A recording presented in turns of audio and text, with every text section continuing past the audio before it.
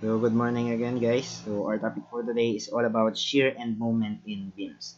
So the basic problem in strength of materials is to determine the relations between the stresses and deformations caused by loads applied to any structure.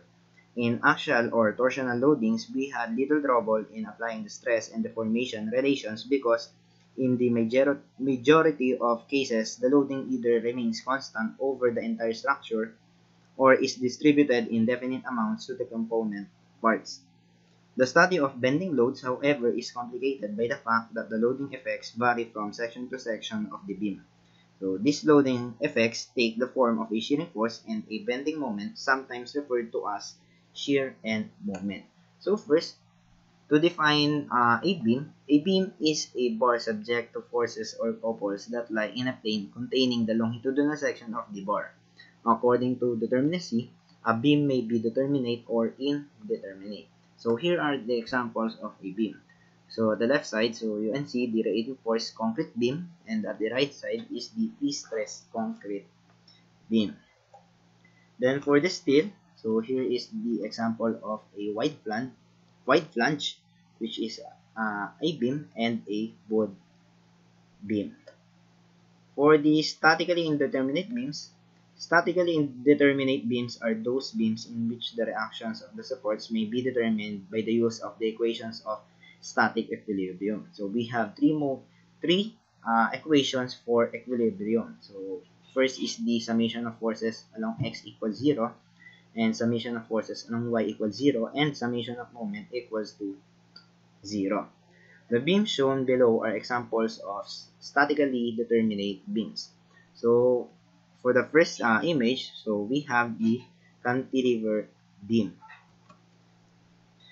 A cantilever is a rigid structural element which extends horizontally and is supported at only one end. So as you can see, so its other end is supported and the other is not supported. Then for the simple beam, a simply supported beam or simple beam is a type of beam that has pinned support at one end and a roller support at the other end.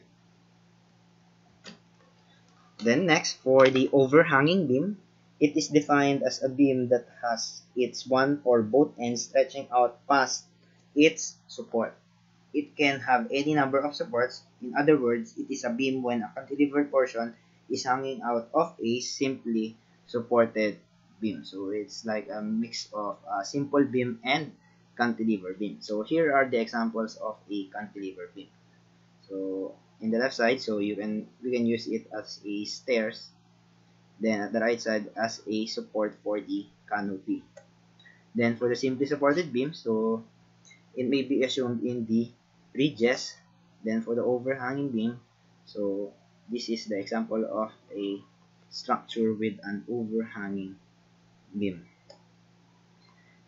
Then next, statistically indeterminate beam. If the number of reactions exerted upon a beam exceeds the number of equations in static equilibrium, the beam is said to be statically indeterminate. In order to solve the reactions of the beam, the static equations must be supplemented by equations based upon the elastic deformations of the beam.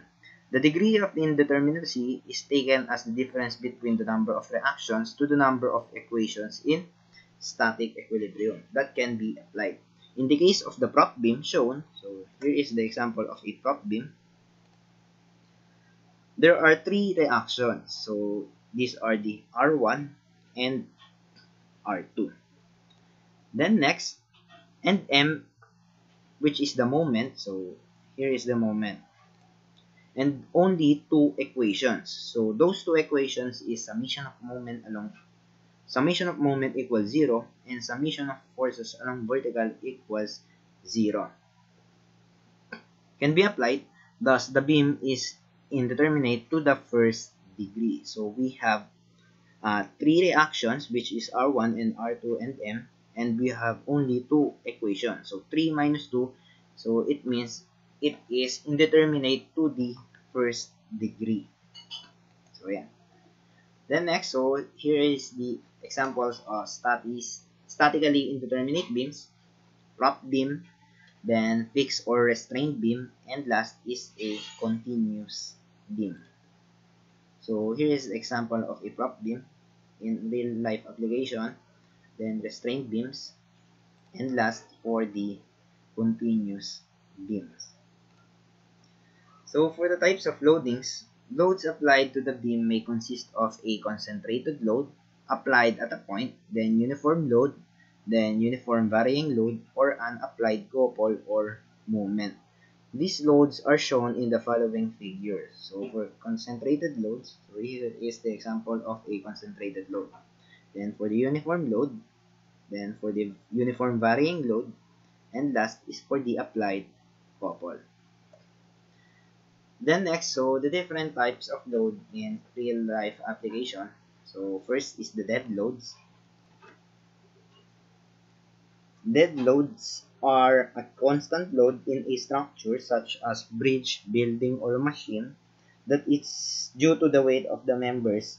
So the supported structure and permanent attachments or accessories. So yan. Then next, for the live load. For the live load, the weight of people or goods in a building or a vehicle. Then for the wind load is the load in pounds per square foot or newton per square meters placed on the exterior of a structure by wind. The angle at which the wind strikes the structure, so the shape of the structure is in height, width, and etc.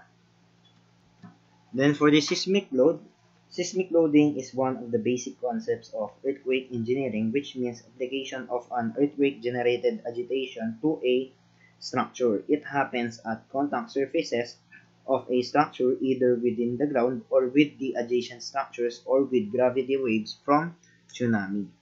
So, ayan.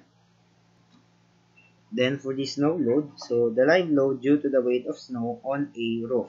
So it is also included in the design calculations, but it is based on the countries or based on different countries. And the other loads are the rain loads, then loads due to fluids, then loads due to lateral pressure, and last is the ponding load. So for the dead loads, so the example of dead loads is the self-weight of the structure. So it is in permanent condition or hindi na siya nagagalaw. So the examples of those are the column, the slab, and the beam. Then for the live loads, so examples of the live loads are the furnitures, the vehicles, then the appliances, the gadgets, and syempre yung people. So lahat yan is gumagalaw or hindi siya na-affix sa isang place. Then next, so example of wind load, syempre is the wind. Then for the earthquake load, so it is the earthquake itself. Then snow load is for the snow. Then ponding load. So ponding load usually a load caused by the water. Then concentrated load. So here is the example of a concentrated load in real life application. So usually it is a person. Then for the uniform load, so example of a uniform load is the weight of the concrete hollow blocks. So, ayan. Or a wall. Then uniform varying load. So here is the example of a uniform varying load into a structure which is a truss. Then for the applied couple, so here is the example of an applied couple. So next, for the shear and moment diagrams, so consider a simple beam shown of length L that carries a uniform load of W. So we have a uniform load W and the length of the object or the material throughout its length and is held in equilibrium by reactions R1 and R2. Assume that the beam is cut at point C, so here is the point C, at a distance x from the left support and the portion of the beam to the right of C be removed. So separating the free body diagram from A to C. The portion removed must then be replaced by vertical shearing force V together with a couple of moment to hold the left portion of the bar in equilibrium under the action of R1 and W times X. So, it means, nagamit lang tayo ng three equilibriums of equation, which is the summation of forces X equals 0, then summation of force vertical equals 0, and summation of moment equals to 0 para maging equilibrium yung ating material. The couple M is called the resisting moment or moment, and the force V is called the resisting shear or shear. The sign of V and M are taken to be positive if they have the senses indicated above. So M for moment and V for shear. So for problem number 1, so draw the shear and moment diagram of the beam shown.